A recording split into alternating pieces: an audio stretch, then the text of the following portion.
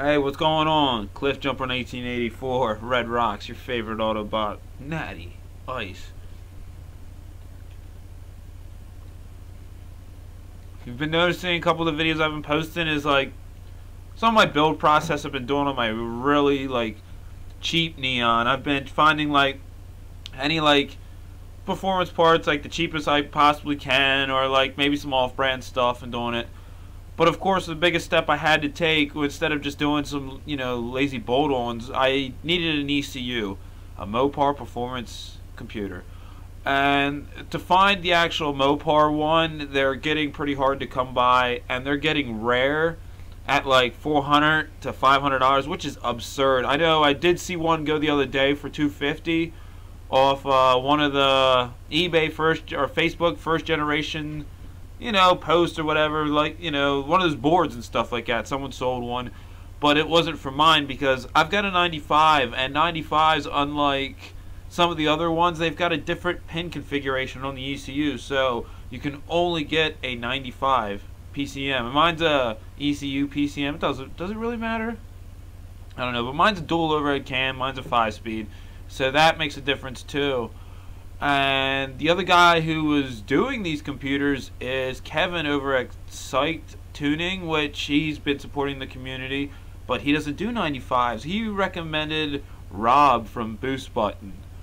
And I went to his website and got some info, and I emailed him and told him I was going to get the money, wasn't exactly ready at the time, and he must have missed it. No big deal. Look, I run a business. If not, I can technically say I run two, and I understand people overlook some things when they get busy and stuff. So I eventually spent the money and whatever, and I ran into I got the money again after I bought the house. Couple things got shrank with some money I thought I was going to overspend. I decided I was going to buy myself a little something, because I know I'm not going to be able to buy stuff for myself for a while.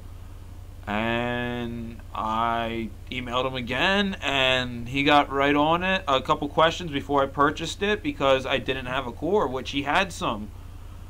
And I was completely happy. He said, oh, I'll ship it out Saturday or Monday at the latest. I got it on Monday.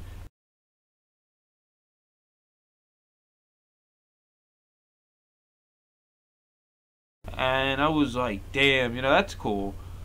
So I'm really excited to put this in, and I'm going to do another video after I put it in to say what I think about it and how it is as a mod and everything. But for the part which came with the core of the ECU was $160, and I'm going to throw a link below if anybody is interested in it, so you can go check him out and email him. His page is going to be down there. He does other ones, I think, too, for the 2.2 turbos and 2.5 turbos.